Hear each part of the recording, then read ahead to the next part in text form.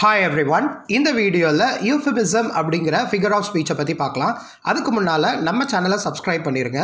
மறக்காம பக்கத்துல இருக்க bell icon-ஐ click பண்ணுங்க. அப்பதான் நான் போடுற நிறைய வீடியோஸ் உடைய notification உங்களுக்கு வரும். Euphemism அப்படிங்கிறது ஒரு figure of speech தான்.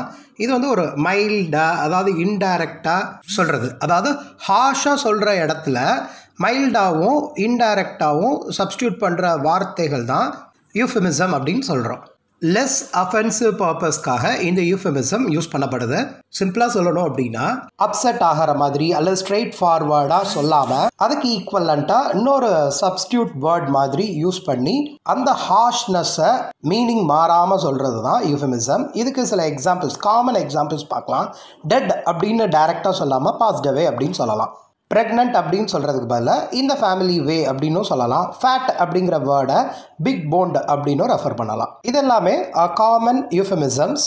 மெயின் கான்செப்ட் என்ன அப்படின்னா கான்ட்ரவர்சியல் திங்ஸை அவாய்ட் பண்ணுறதுக்கு இந்த யூஃபெமிசம்ஸ் யூஸ் பண்ணுறாங்க. டைரெக்டாக சில விஷயம் சொல்கிறது மூலயமா சிலர் ஹர்ட் ஆகலாம் இல்லையா? ஸோ யூஃபெமிசம் யூஸ் பண்ணி பேசுகிறது வந்து ரொம்ப பொயட்டிக்காக இருக்கும். யாரையும் ஹர்ட் பண்ணாமல் ஷாக்கிங்காக ஒரு ஃபீல் ஏற்படுத்தாமல் நைஸ் வேல கன்வே பண்ணுறதுக்கு இந்த euphemism யூஸ் பண்ணப்படுது. மெயினாக சொல்லணும் அப்படின்னா பொலைட் கான்வர்சேஷனுக்கு இந்த euphemismத்தை யூஸ் பண்ணுறாங்க. இப்போ எவ்ரிடே எக்ஸாம்பிள்ஸ் இதில் பார்க்கலாம். ஒரு ஸ்டேட்மெண்ட் பாருங்கள். We don't hire mentally challenged people அப்படின்னா அதில் mentally challengeடுங்கிறத stupid people அப்படிங்கிறத ரெஃபர் பண்ணுது. அதாவது டைரெக்டாக we don't hire stupid people அப்படின்னு சொல்கிறத அவாய்ட் பண்ணுறதுக்கு தான் இந்த மாதிரி கொஞ்சம் பாலிஷ்டாக யூஸ் பண்ணுறத euphemism அப்படின்னு சொல்கிறாங்க. நெக்ஸ்ட் எக்ஸாம்பிள் பாருங்க. He is a little tipsy அப்படிங்கிற சென்டென்ஸ் எதை ரெஃபர் பண்ணுது அப்படின்னா he is drunk அப்படி சொல்றது மூலியமா அஃபென்சிவா அவங்க ஃபீல் பண்ணலாம்.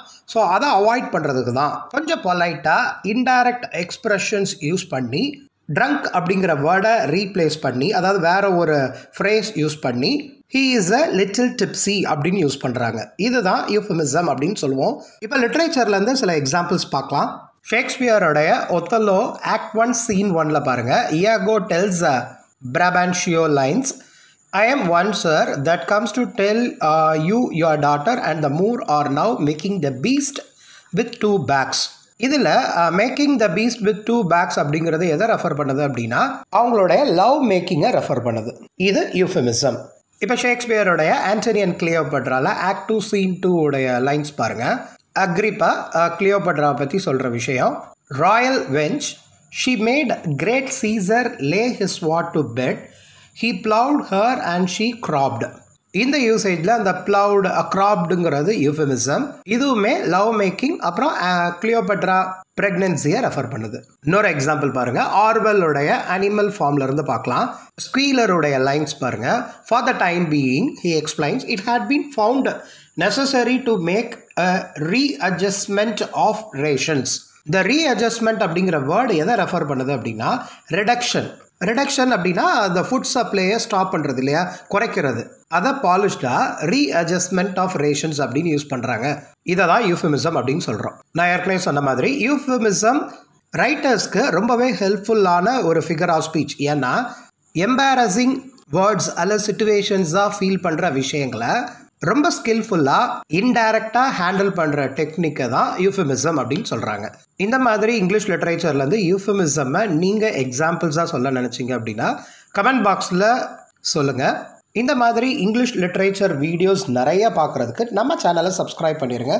மறக்காமல் பக்கத்தில் இருக்க பெல் ஐக்கானை கிளிக் பண்ணுங்கள். அப்போ தான் நான் போடுற நிறைய வீடியோஸோடைய நோட்டிஃபிகேஷன் உங்களுக்கு வரும். தேங்க்யூ.